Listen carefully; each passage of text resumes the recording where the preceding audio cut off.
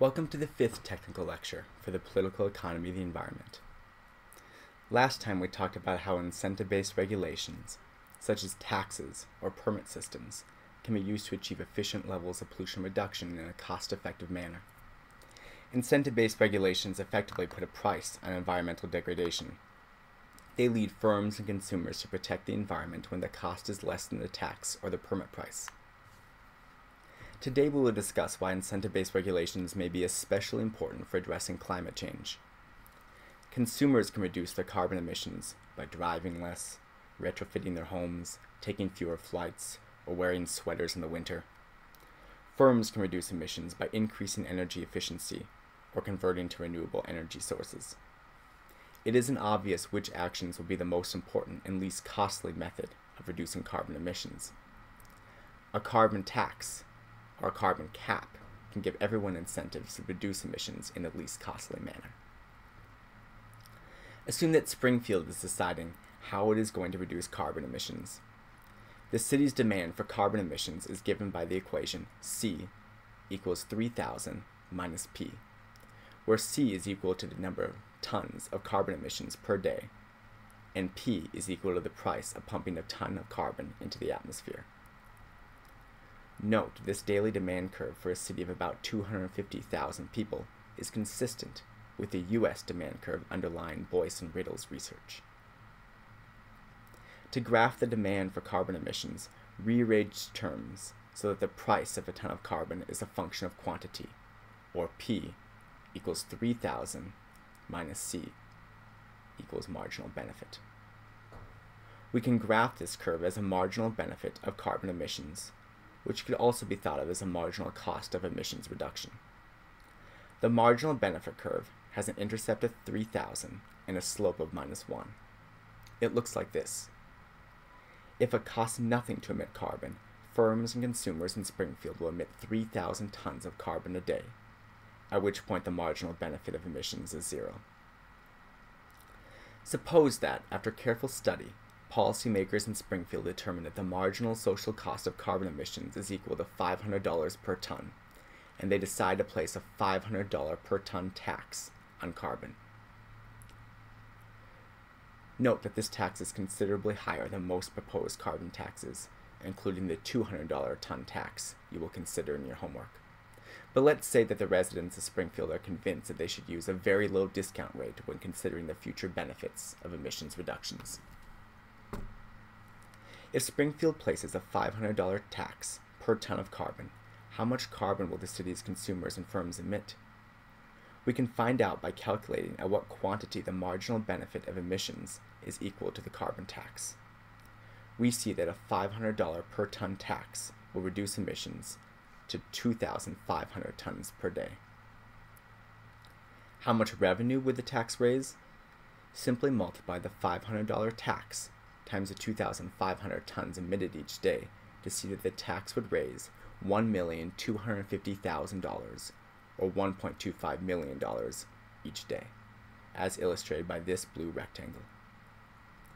Does this tax create or reduce society's total surplus? Given our assumption, the answer is that it increases society's total surplus. If the long-run environmental cost of a ton of carbon is indeed $500, the tax actually increases the total surplus by avoiding carbon emissions when the marginal benefit is less than the marginal cost.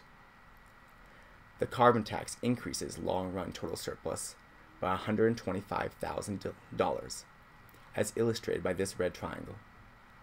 Of course, most of the benefits of mitigating climate change will be enjoyed by our grandchildren and our great-grandchildren. If we were to assume that the current generation receives none of the benefits of reduced emissions, then a tax would reduce the short-run total surplus by $125,000, as illustrated by this second blue triangle. Once a tax is implemented, Springfield residents will choose to abstain from some carbon-intensive activities whose long-run costs exceed their short-run benefits. Residents may choose to keep their homes slightly cooler in the winter, or use more renewable energy, once they are forced to pay the true social cost of carbon emissions. However, the main insight from this simple model is that the short-run costs of a carbon tax are dwarfed in magnitude by the tax receipts, which come to $1.25 million every day. A carbon tax would significantly raise prices on energy and other carbon-intensive goods, and it could lead to the public's rejection of the policy. For this reason, some economists have proposed a cap and dividend policy, which would rebate the revenues from a permit system on an equal per capita basis. Let's analyze how a cap and dividend policy would work for Springfield. In a cap and dividend scheme, the city would auction off carbon permits, assuming that the long-run marginal cost of emissions is $500 per ton. How many permits should they auction off? Well, again, they should allow emissions until the marginal benefit of a ton of carbon no longer exceeds the marginal cost, which means that they should auction off 2,500 permits. In a competitive bid, permits would auction for $500 each, and the auction would raise $1.25 million, just like the tax. In a tax and dividend scheme, these revenues would be rebated to the public on an equal per capita basis. Since there are 250,000 people in Springfield, that comes to $5 per person per day, or $1,825 per person per year. The key to the tax and dividend is that most Springfield residents would pay less in the form of higher prices than they'd receive in the form of their dividend. Assume that Springfield is representative of the U.S. as a whole, so that the poorest 70% of residents are responsible for 40% of the emissions, and that the richest 30% of residents are responsible for 60% of the emissions.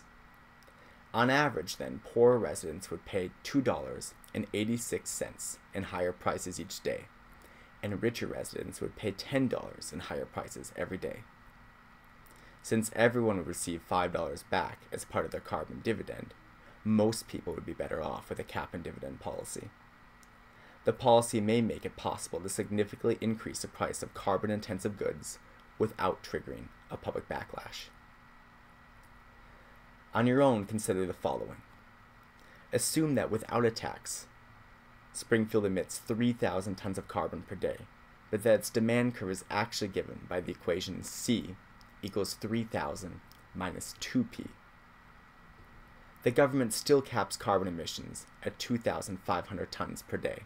It auctions off the permits and rebates the proceeds on an equal per capita basis to its 250,000 residents. Now, how much money would the cap and dividend system raise? What would the dividend be for each resident for Springfield? Do you think that there would be public support for the policy? Why or why not? Thanks for listening to your 5th technical lecture on the political economy of the environment.